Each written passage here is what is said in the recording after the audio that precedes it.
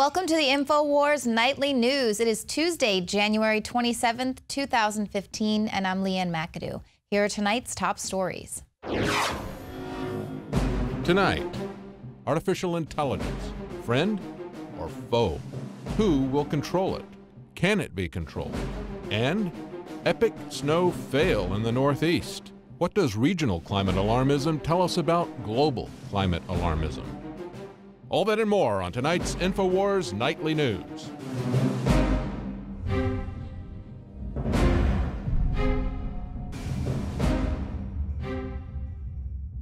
Well, this was breaking on Infowars.com today. The UK government has announced plans to remotely control vehicles. Now, this is the UK government's plan was released in a report. They're going to be using Wi-Fi technology on roads in order to reduce traffic and, of course, offset global warming. Now, this report was released by Ofcom. It's a government-controlled body which regulates communications in the UK, and its blueprint says it could be realized in about 10 years, where cars would communicate with each other to reduce congestion. Now, the proposals are being billed by some media outlets as a means of solving traffic jams and taking the stress out of finding a parking space, while also serving to reduce greenhouse gases and offset global warming. However, buried deep in this report is this little detail. The state plans to achieve this new high-tech solution by fitting sensors in all cars that would wirelessly send information to a central traffic control system. And this control system would then react by imposing remote speed limits on each vehicle, having a shockwave effect which would cause each one to brake and accelerate in unison. So in other words, in the name of reducing traffic and, of course, helping the environment, the government can take control of your vehicle at any given moment. Of course, this is against your will, and they'll be able to have a perfectly formed database of tracking all of your location and where you're headed every single day. So this is just going to, of course, be more data that they are collecting on us. But it's trendy and it's super cool to have smart cars and smart homes, and it's being billed as the Internet of Things, as this wonderful thing. There's actually an artificial intelligence conference going on in Austin, Texas this week. People from all around the world are coming together to talk about what is the future of AI and what is humanity's place in that future, and what happens when the majority of jobs are being taken over by robots and humans are no longer needed for production. This was one of the big things that was happening there. And I asked one of the attendees at the conference, just kind of saying, well, what are we supposed to do in 2045 when all of the jobs are taken over? What are humans supposed to do? And he just kind of scoffed at me and said, it's going to be a lot sooner than that. So that's just 20, 30 years away that we're talking. People are going to be in a jobs crisis. You think there's a crisis right now? Well, this is something that is really weighing heavy on the mind of economists there. They're all asking the AI community, what are we going to do? And the truth is, nobody has a clue. Now, we're already kind of seeing this beginning to happen. This is a report that came out today. Exclusive. Apple supplier Foxconn to shrink the workforce as sales growth stalls. Now, this is Taiwan's Foxconn Technology Group. They're the world's largest contract electronics manufacturer. They say they're going to cut its massive workforce as the Apple Inc. supplier faces declining revenue. This is, of course, amid rising wages in China. So we're hearing that as well here in America as well. The special assistant to the chairman and group spokesman, Louis Wu, did not specify a time frame or target for this reduction, but he noted that labor costs had more than doubled since 2010, when the company faced intense media scrutiny following a spate of worker suicides. And I know we reported on that workers were actually plunging to their deaths, worker suicides, they were being overworked. So here now, these people dare ask for a pay raise. And so, of course, they're going to be replaced by robots who don't complain. Wu points out that as technology improves, the price of technology is going to come down, and they're not going to pay higher wages. And he said automation will be key to keeping labor costs under control in the long term as the company pushes to have robotic arms complete the mundane tasks that are currently done by workers. But Wu noted that company chairman previously stated a goal of 1 million robots was kind of a generic concept rather than a firm target. So here we have companies that are openly talking about replacing their workers with robots, workers who they so clearly cared about because they were plunging to their deaths. But again, like I said, at this artificial intelligence conference, that's what all the discussions were about that day. That's what the panels were about. What is happening to human employment? What are we to do? The economists there, that's their #1 burning question because they've looked at all the models and it just doesn't work to have a lot of humans walking around with machines taking care of all the labor. That's, for whatever reason, that's not sustainable to them. You know, God forbid humans are allowed to just write poetry and have a day at the beach. So that does not work. Why not? I don't know. But that's the scary thing, is that nobody knows what is going to happen in anywhere to the next 30 years, probably much sooner than that. What's going to happen with all of these humans kind of wandering around in this transition period? And of course, robots are not going to have any problem replacing you or possibly annihilating you if that's what they're programmed to do. Now, a lot of the folks that I spoke with yesterday, they were very concerned with this pending short-term crisis, but a lot less concerned with this spontaneous malevolence, the rise of the robots. Based on their technological know-how, they said they really don't think that's a likely scenario.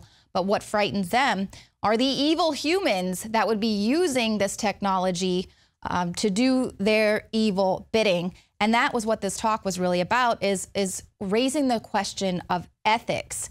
And I'm going to play a snippet of this interview coming up later with Dr. Stuart Russell. He is the author of Artificial Intelligence, but he's also a signer of an open letter that was signed by a lot of really important people in the AI community, a lot of people like Elon Musk. This is an open letter at futureoflife.org. And basically what they are suggesting is the focus, they are calling for the focus to not just be on making AI more capable, but on maximizing the societal benefit of AI. They say, let's not create things that are going to wipe out humanity. Let's just be smart. And so basically they suggest research priorities to optimize AI's economic impact so that it avoids destroying jobs in a way that will increase income inequality. It wants to determine how AI should handle ethical questions like those surrounding autonomous vehicle collisions. What are the laws? What are the liabilities with autonomous vehicles? And then, of course, how they can ensure human control over something like an autonomous weapons system and all other sorts of issues that are going to rise, of course, out of this emerging field. And you can actually sign on to that letter as well. It is at futureoflife.org. Like I said, Elon Musk is one of the signers of that, and he also donated about $10 million to research these ways to keep robots from murdering all of us. So here we have, you know, he's trying to build SpaceX and wants to get the internet in space, and AI is coming. They're going to build this new field, but at least we do have some very important people calling attention to the fact that, yes, we do need to maybe just consider the possibility that robots could, you know, kill us all. They say might seem impossible, but nothing is impossible, especially to scientists. But the good news is it doesn't exist yet. It's not checkmate. We see all of these sci-fi movies and we think that it's over and there's nowhere to go. It's not invented yet. We actually have an opportunity to play a role in this and to let our voices be heard and to let, you know, the good people that are working very hard behind the scenes to bring this technology, make sure that they steer it in the right direction. Now, I like to use the example of thinking about 100 years ago when all of our grandparents had the opportunity to say no to the IRS and the Federal Reserve, but they didn't. Maybe it's because they were just so beaten down and broke with everything that was going on in the economy then. Everyone was poor, and of course that was by design.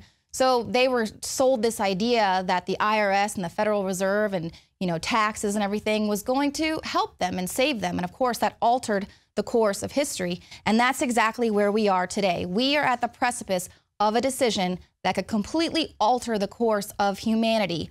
So we need to stay vigilant, and we need to stay aware and awake and conscious of what is happening. Now, it's not checkmate for the surveillance state either. The Electronic Frontier Foundation has released their master plan for helping to end global mass surveillance. They actually give you some solutions and kind of a game plan on how to get a hold of those who do have a nefarious agenda with using the surveillance state. Some of the things they talk about are pressuring technology companies to harden their systems against NSA surveillance. And we've seen the power in numbers. We've seen how public pressure has been able to force companies like Heineken to take the caramel coloring out of their beer, or big success again with the Food Babe, able to force Subway to take the yoga mat foam out of their bread. So there's huge power in numbers in public pressure. So that's one big thing that we need to do. There's a ton of companies that would be really upset if they lost billions of customers. But of course, they talk about creating a global movement that encourages user-side encryption, making secure communication tools easier to use. I personally have no idea how to keep myself secure online. I'm learning. But they also want to reform Executive Order 12333. No one really ever talks about that, but this is the primary authority that the NSA uses to engage in the surveillance of people outside of the United States. So the Electronic Frontier Foundation has already started working on that first phase of reform. There are several other steps that you can take as well. Please click on the link that will be provided at the YouTube video. But this is all a call to action. We've got to be a part of this. We can't be sheep and lemmings and just let all of this get out of hand. Surveillance is here. AI is coming. And, it's not all bad. This is human ingenuity. We created this. It's not that those guys are any better than the rest of us. Half of them are kids. I mean, they're just kids at this technology conference. So it's almost a blessing to see what humans are capable of doing. Check this out. They basically built the Star Trek teleporter with a 3D printer. Now, this is a device, it's dubbed Scotty, and it digitizes an object in one place, destroys it in the process, and then it rebuilds it in a whole other location. Scotty will scan an object layer by layer and send its encrypted digital blueprint to a 3D printer for it to be reassembled. And users merely have to place an object into the device, select a recipient, and then press the relocate button, and the object will be sent to a new location to be reconstructed. Now, so far, Scotty can only teleport one type of material, which is plastic, so we're a long way off from beaming ourselves to other planets. But what? Humans did that. That is how amazing, how amazing the capability of human ingenuity is. That's why we can't stop ourselves from learning about this technology. We shouldn't fear it, but we just need to make sure that is for the benefit of humanity. AI has a future. The question is, do we? So speaking about dispelling the myth of this AI explosion and robots are going to, destroy humanity, and that's kind of a way that media and science fiction can sell their product. Mm-hmm. But we do have people like Stephen Hawking or Elon Musk saying that, there is a reason for concern, and Elon Musk donates a lot of money to this research where they're going to put forth this effort to make sure AI doesn't get ahead of us. Is there a reason to be concerned, and what can we do about it? So there is a reason to be concerned in the long term, because the direction that AI has been going, and not just AI, control theory, operations research, or other disciplines aimed at exactly the same thing, which is producing the capability for making high-quality decisions. That's all it means. Mm-hmm. And if you have a system that can make very high-quality decisions, which means it takes into account much more information than a human could do, it's able to look further in the future than a human could do.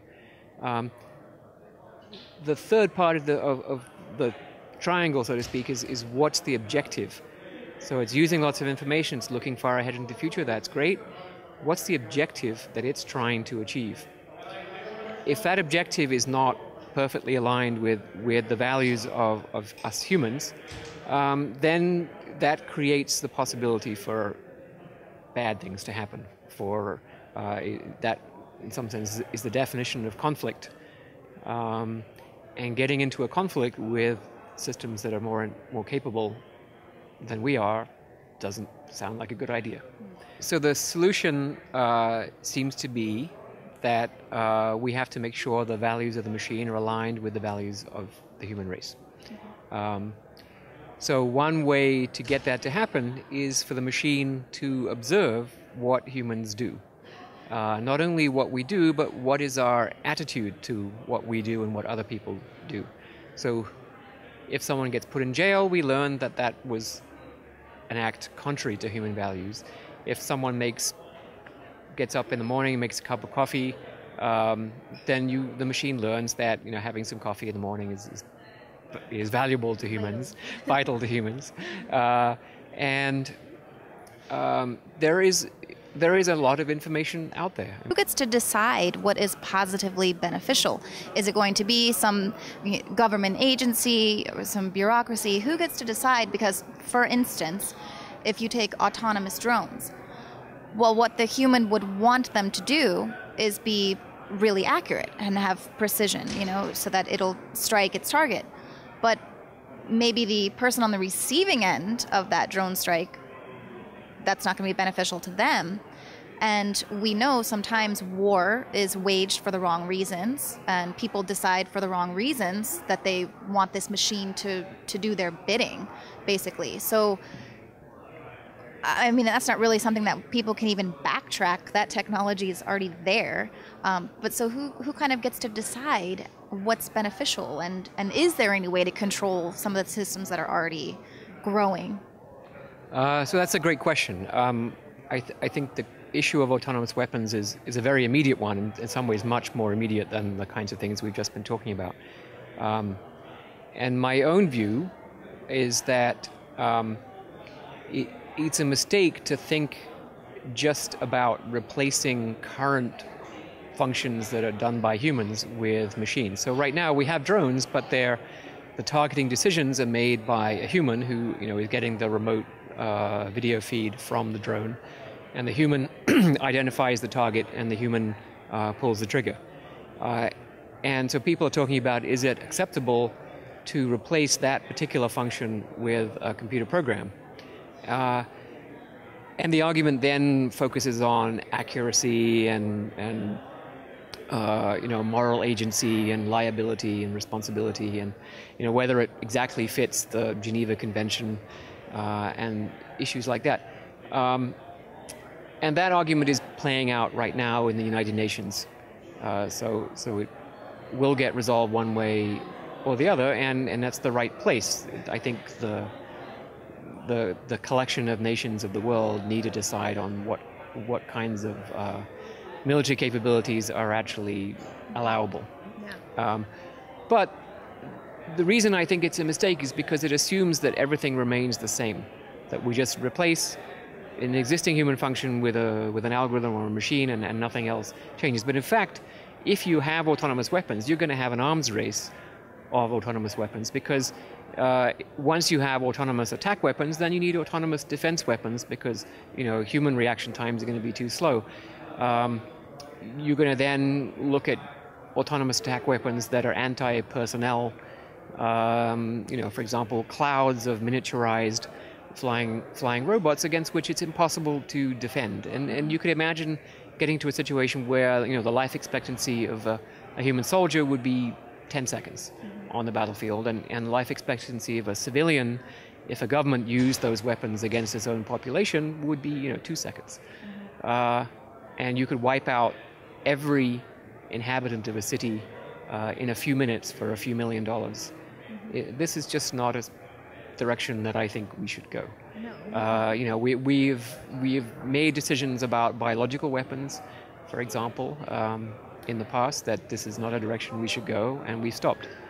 And my view is that the arms race that would ensue if we do go ahead with autonomous weapons would be disastrous.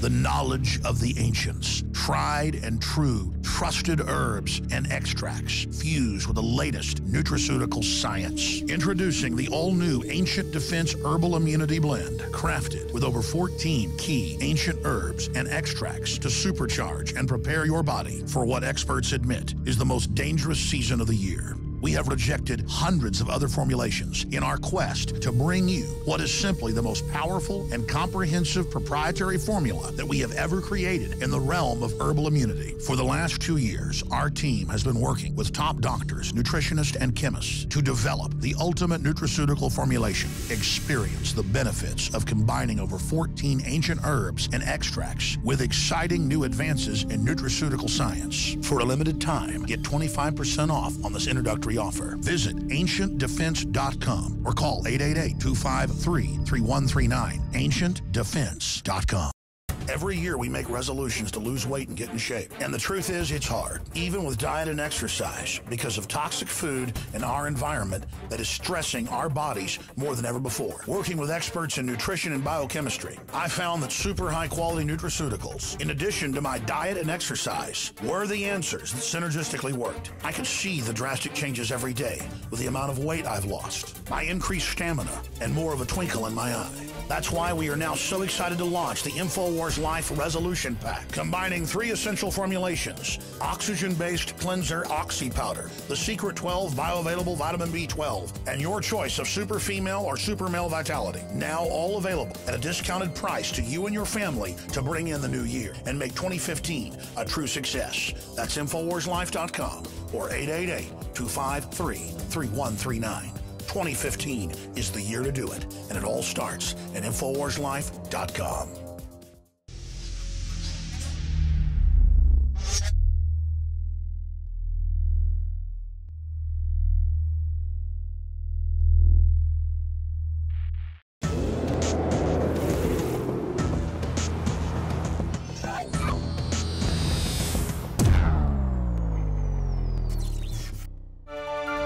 Well, we know that the CIA has been controlling corporate media for decades. That came out in the 70s when those revelations came out during the Church Committee. But now Dr. Udlo Ulfkot, he's the editor of a Frankfurt paper. He says that the CIA routinely plants stories in the establishment media, and this includes stories that are not only untrue, but they've resulted in the death of thousands of people. And he points out some examples of stories that he was ordered to plant in his newspaper over the years, including a story that Libyan President Muammar Gaddafi was building poison gas factories in 2011. There was a bogus chemical weapons stories that were appearing in the media prior to the invasion of Libya. Of course, that ultimately resulted in the death of 30,000 people. And similar fake stories were also used as war propaganda in the lead up to the invasion of Iraq. These were summarily dismissed as intelligence failures. Never forget Nurse Naira. But look at this double standard. On Monday, a former CIA employee, Jeffrey Sterling, was convicted of giving classified information to a New York Times reporter.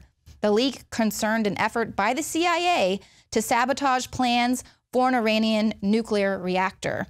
Now, the Attorney General, Eric Holder, said that the disclosures place lives at risk, and get this, he said that they constituted an egregious breach of the public trust by someone who had sworn to uphold it. Oh, the irony. It's maddening there. They say the very things that they are guilty of.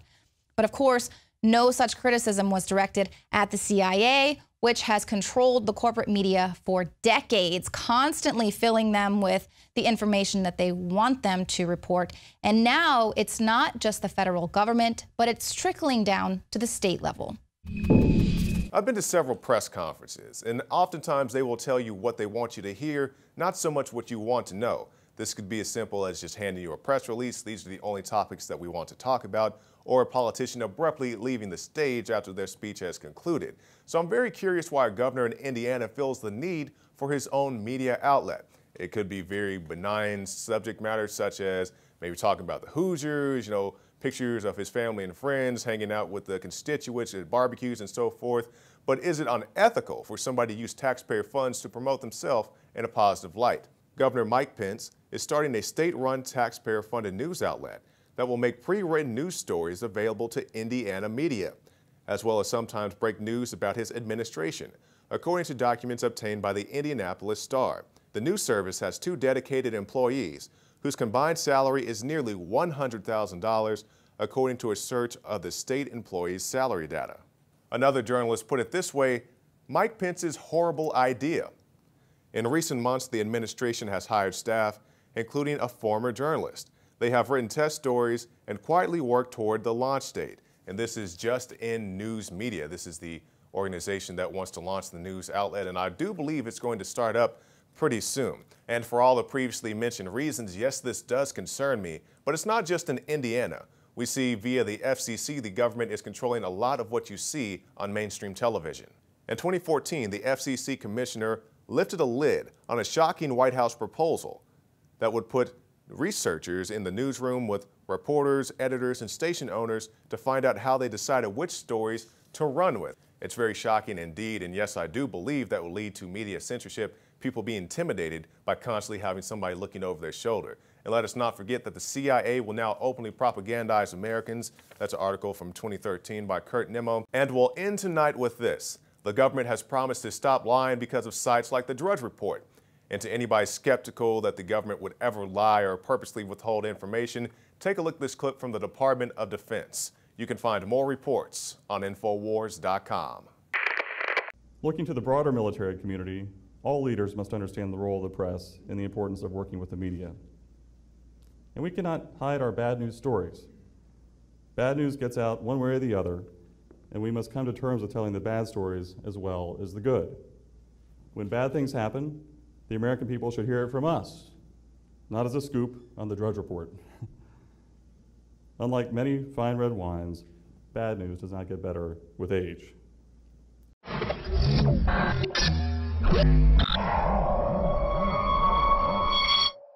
Sold out for weeks due to the difficult and extensive proprietary process behind its creation, the exclusive INFOWARS Life Secret 12 formulation is now back in stock in the last limited shipment of 2014. The most bioactive form that has been created with our proprietary process. This ultra-clean vitamin B12 nutraceutical has been carefully crafted and developed over the last 2 years and is based on cellular science of how your body actively absorbs essential nutrients. Secret 12 is taken by mouth, right on the tongue, and then swallowed. No needles, no injections. Vitamin B12 deficiency is linked to scores of serious problems. And Secret 12 is a fusion of 2 organic proprietary forms of vitamin B12, bringing you a true nutraceutical quality vitamin B12. Secret 12. Secret 12 is an excellent Christmas gift and is tailor-made to boost your New Year's resolutions. Supplies of Secret 12 are very limited. Secure yours today at InfoWarsLife.com or by calling toll-free 888-253-3139.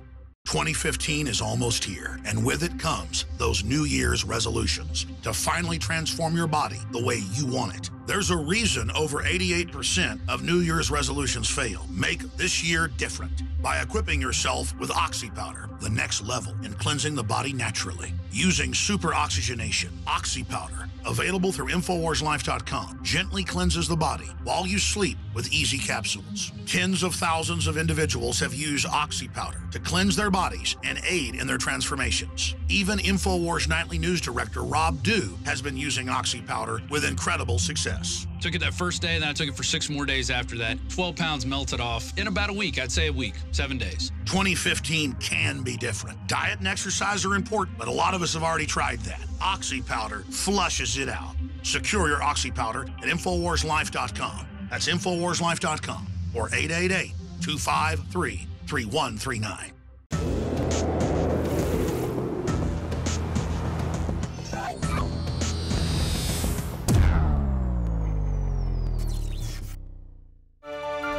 Were you one of those poor souls who got stuck in the Snowmageddon? Dan Badandi reported that they even declared martial law in Rhode Island. We're going to get a report coming from him later. But it was the snowpocalypse that never was. It never happened. Forecasters failed on the blizzard. Meteorologists were forced to apologize for exaggerating this snowmageddon, their snowmageddon predictions. Now, of course, this over-exaggeration was predicted to be the worst ever blizzard to ever hit the East Coast just 2 days ago. So in 2 days, they can't even have accuracy of what is supposed to be the worst blizzard ever.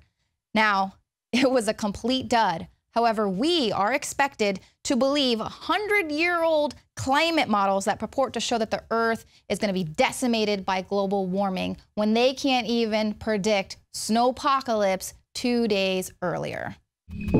We are facing most likely one of the largest snowstorms in the history of this city. As much as 2 feet of snow, potentially pushing on closer to 3 feet of snow. Well, it looks like the epic snowstorm of the Northeast has turned into an epic fail for weather predictions. Yesterday, we had more than 7,700 flights in and out of the Northeast canceled.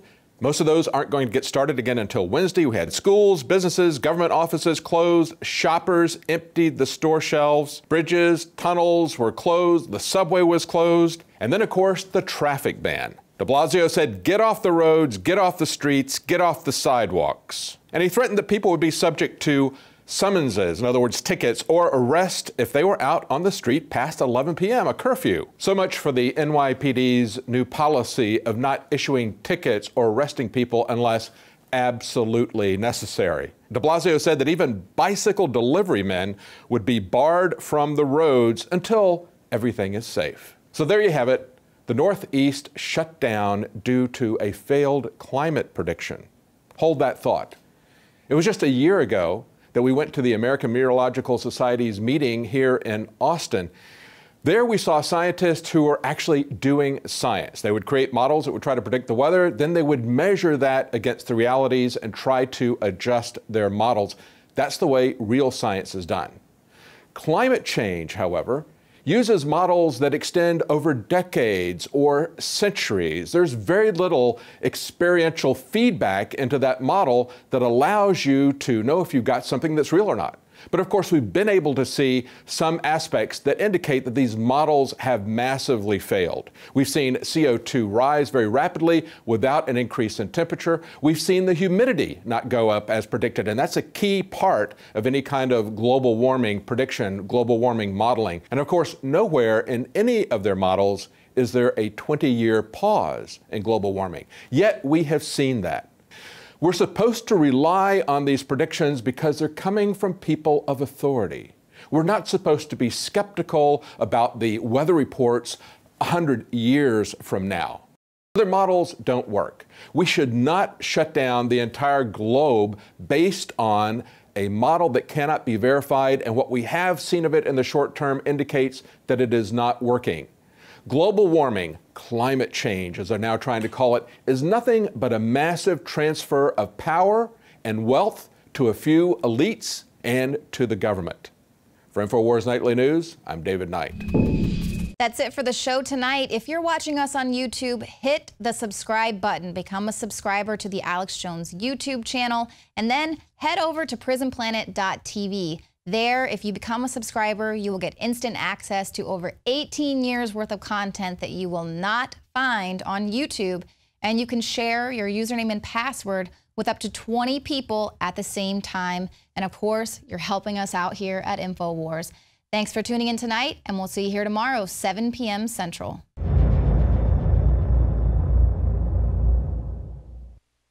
City of Austin tap water versus filtered City of Austin tap water. I can taste dirt in it. God knows what's in this. This has an aftertaste. Tastes like Austin water? Yeah, it does. Ugh. These people just sampled City of Austin tap water straight from the faucet. Next, we had them try a sample of tap water filtered through the ProPure G2.0 filtration system. High quality H2O. That one is better. Tastes like nothing.